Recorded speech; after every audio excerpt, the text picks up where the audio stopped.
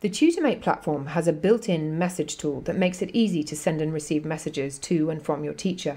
Every time you visit the Tutor homepage, you can view any new messages received. We ask teachers to send you a courtesy message on the day of your tutoring session to indicate whether your pupil is absent or not. Most teachers do manage this, but if you do not receive a present or absent message, then a good rule of thumb is to call the class anyway. To send a message to your teacher, click on the Message Your Teacher icon on the homepage. Click on Create a New Message and type the message to the teacher. When you're done, click Send Message. When there is a message pending for your review, you will receive a text and/or email message alerting you to check the message section of the TutorMate portal. If you would prefer not to receive these messages, check the text and/or email opt-out box on the messages page.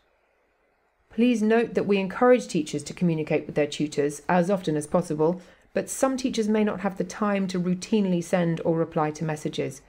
If you have a question that needs to be addressed by your teacher and you have not received a response within 3 to 4 days, please contact help@tutormate.org and we will contact the teacher for you. Key points to remember: to view, create or send messages, you must do so from the Tutor Portal Message tab. Not all teachers have time to review messages. Email us at help@tutormate.org if you have difficulty reaching your teacher.